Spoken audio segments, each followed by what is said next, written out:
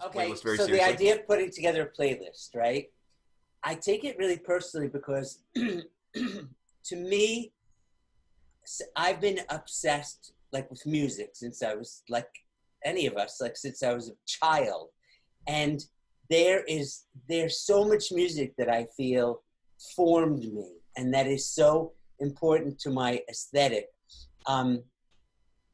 And the idea of curating something, like I once had to do, I won an award for, it was WNYC NPR, right? And the award was, it was called the Must Have Festival. And you had to write in to the radio station and tell them what CD or album would you have to have with you on a desert island and why. And it happened to be like 6 a.m. and I heard this thing. So I went right to my computer and wrote my little thing about, and it was, at the time, it was Sir John Barbaroli and Janet Baker doing the Kindertotenlieder, the Songs of a Wayfarer and the Rupert Lieder. And I won. And the prize was that you got to go on the radio with David Garland for 3 hours and curate your own radio program. And I loved doing it. I really had fun because if anybody has a eclectic taste, I mean, like, my taste is all over the place. And I didn't even, you saw it happened yesterday where I was like, I would put one thing here and then I had to replace it. Like at one point I had Ryu Shiu there only because it's one of the first little pieces of music I was obsessed with when I was a little boy.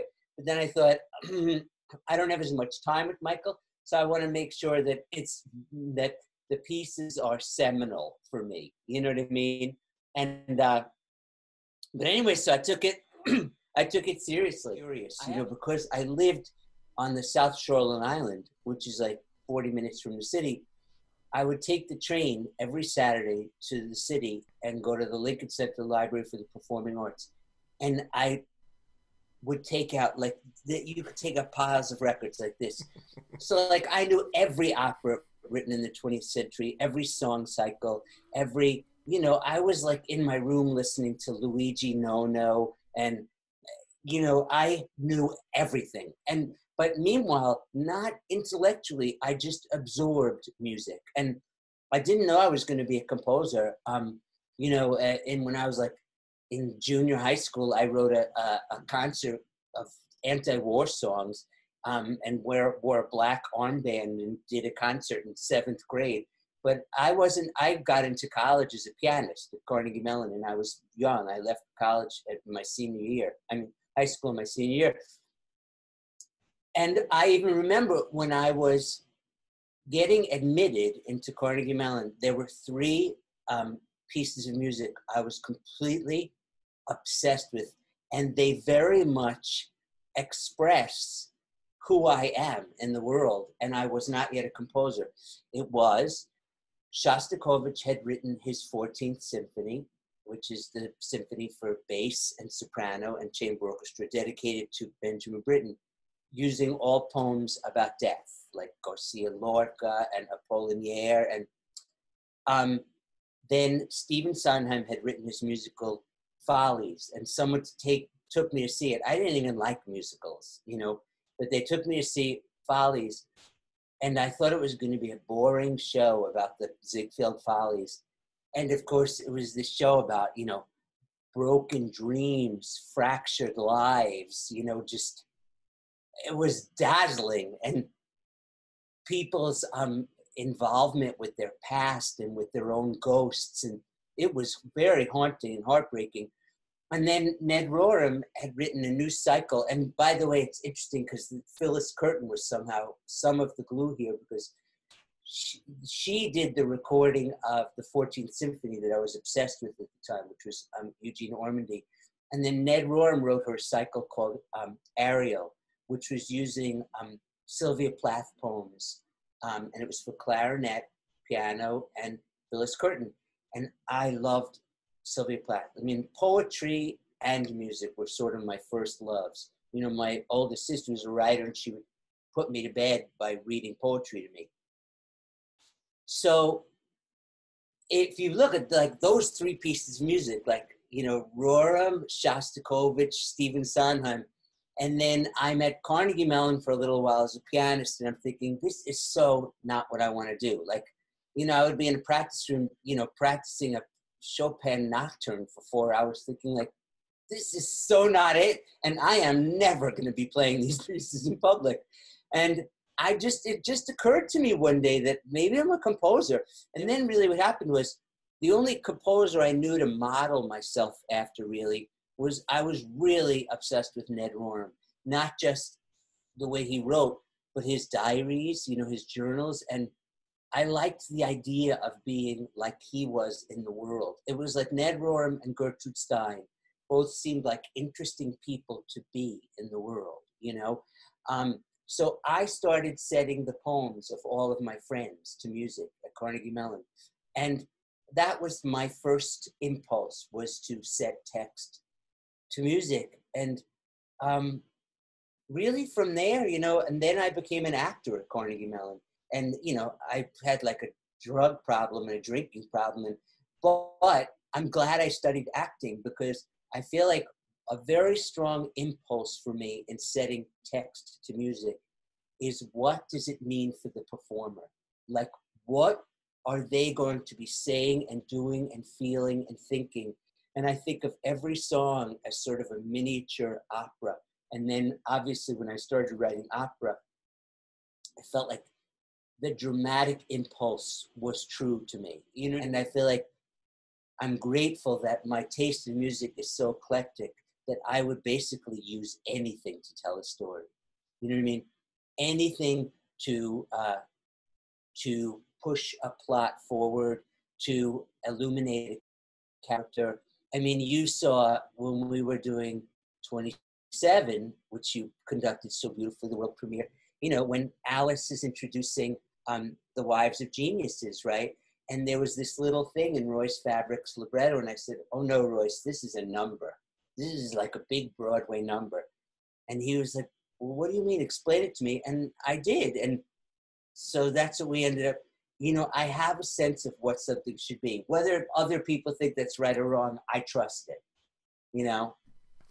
I think one of the amazing things is when you sing one of your works, which you do in rehearsals, and if people have a question in rehearsal, you can sit down at the piano and you just start to sing, so you feel the sense of the breath and where the dramatic emphasis is.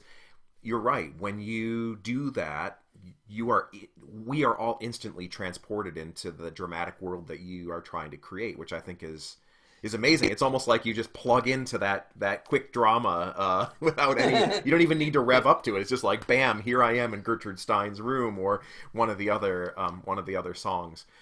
I thought it would be interesting to talk a little bit about how you go about bringing the worlds of voice and instrumental ensemble or orchestra together to support each other, because I think that is a big that is the, as far as the music goes in opera, like that's the synthesis that either works or truly doesn't work to make an opera a fantastic whole. And I just wonder what your approach is, because some of the examples that we have on the playlist are really indicative of how different composers use instrumental and vocal forces together.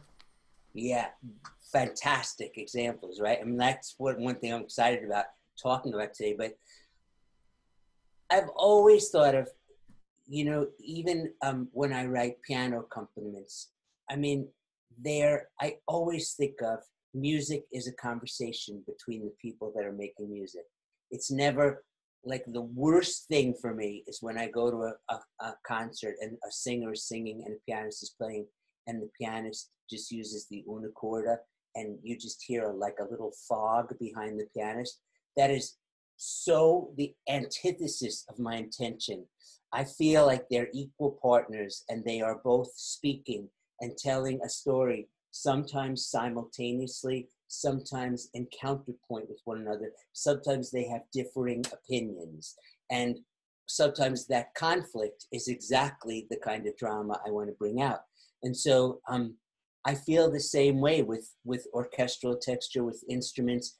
It's a conversation that everyone is having. Everything is theater to me. And that's the thing. The orchestra is just more theater, more voice, more commentary, more, you know, and like you've done 2 pieces of mine that I'm proud of, right? 27 and Grapes of Wrath. And both of those, I feel like orchestrally are somewhat, they're both epic and intimate.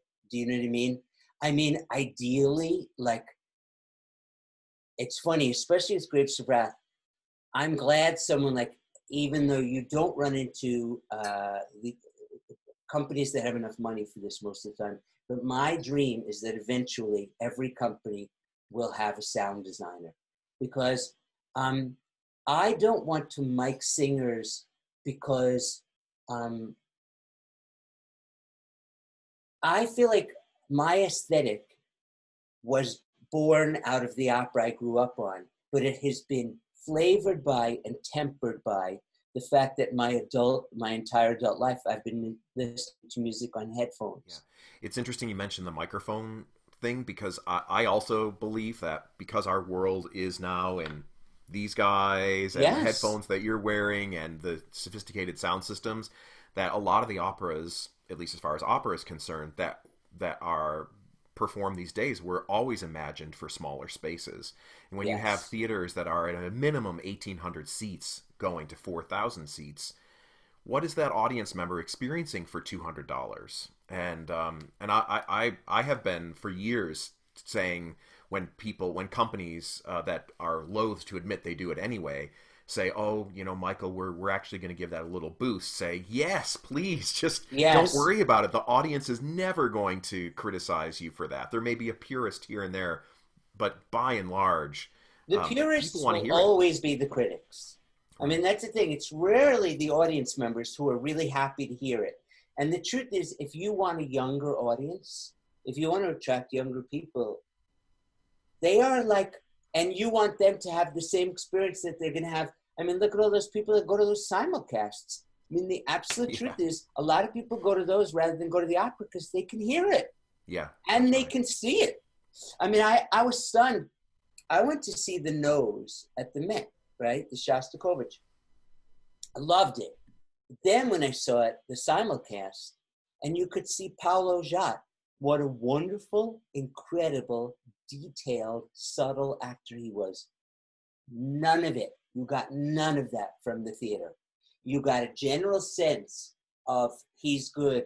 And I talked about this with Bart Scher, who's, you know, his great director. That Bart said, yeah, you don't get to see that stuff. That's why we're so excited doing my new Met piece at Lincoln Center, because it's in a 300-seat house. You see everything.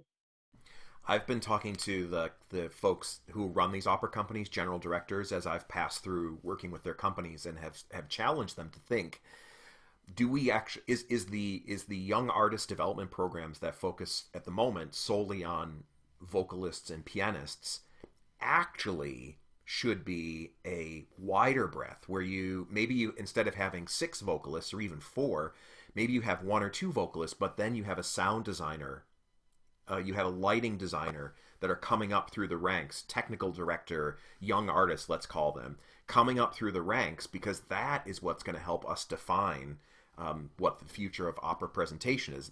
I hate to say it, because I love singers and I love the programs by and large are interesting, and they're doing a lot of good work to help. But really, when it comes down to what the future of the opera needs in the next, like, the medium term, oh my goodness, it's these people. Total theater. Yes, and it has to be total theater. That is such a great idea, because that's what it is. And that's what, I wish you could have seen, Michael. We just like rehearsed for 2 months, intimate parallel, and then had like 3 weeks of previews, and then had to close, and we'll open again next fall. But no one in the room had ever rehearsed an opera that long, right? Like, it was such detailed work. And then we were performing 8 times a week, you know, and we had double cast, like the main role. But that to see your work grow, I saw like, I don't know, 24 performances of my opera, and it hadn't even opened yet. So of course I came home I came up here for when we all got kicked out of New York, and I rewrote the opera. You know, I just was like, and frankly, it didn't, you know, it was just something I saw so much of it. I thought, oh, I can make that better. I can make that better. You know, it was so exciting, but you never get to do that. We need to think of opera as total theater. Music is theater. To me, opera is the best art form. It's the best art form. You get everything in opera. You get great painting. You get great poetry. You get great music. You get great acting. You get great singing. When it works, opera is the most exciting thing on earth. And one great performance can change your whole life, and you're like a drug addict. You'll go to 400 horrible performances waiting for that one good one again. Right. You Well, know what I mean? I think you're right on the preview thing. I think it is the weakest link in the chain, especially Yeah, with new opera, that we confine that creative process into the process, the typical process for putting on La Boheme or Magic Flute.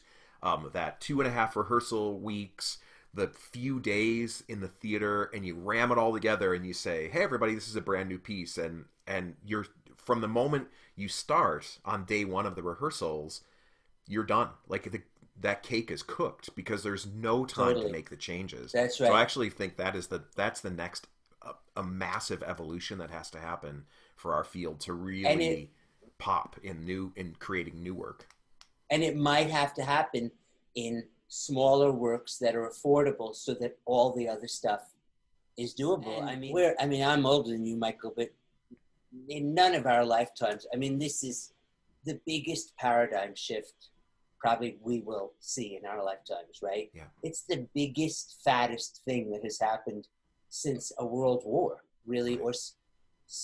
since the World War, since World War II. That affected the entire world this way. Yeah. It's going to be really interesting to see what world we have when this is done, and what art means. And but as I said in that class last week, the only thing that usually remains of a civilization is its culture. Right.